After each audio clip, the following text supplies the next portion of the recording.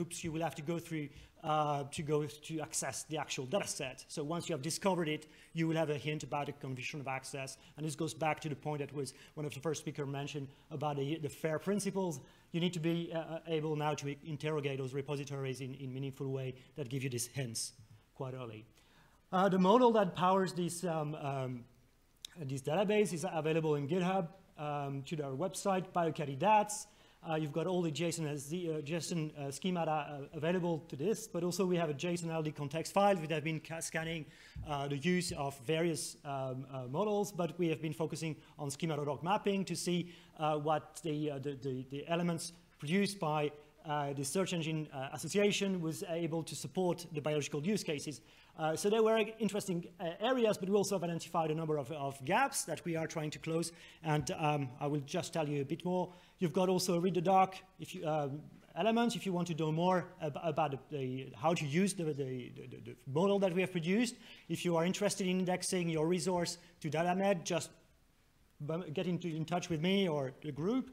The next element is that, as I said, future directions. This is just a prototype. We have a very successful meeting last May at Bethesda where we were meeting people from the CD side of things and how we could index and do a better job of searching data sets based on the dimensions that have been recorded in a number of resources. And this is the work that we will be doing through the NM working group that has been created.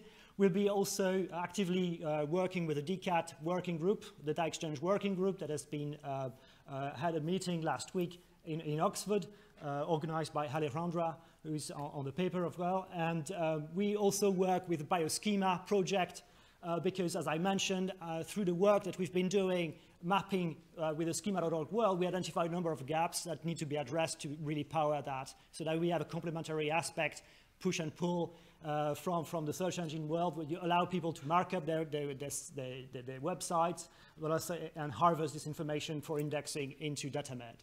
So you will hear a bit more about Bioschema in a minute, I'm sure.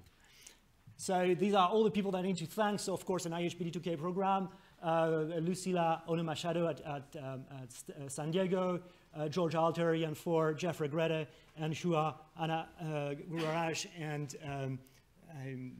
Eric Soyal for the work and his team that has been fantastic. Thank you very much.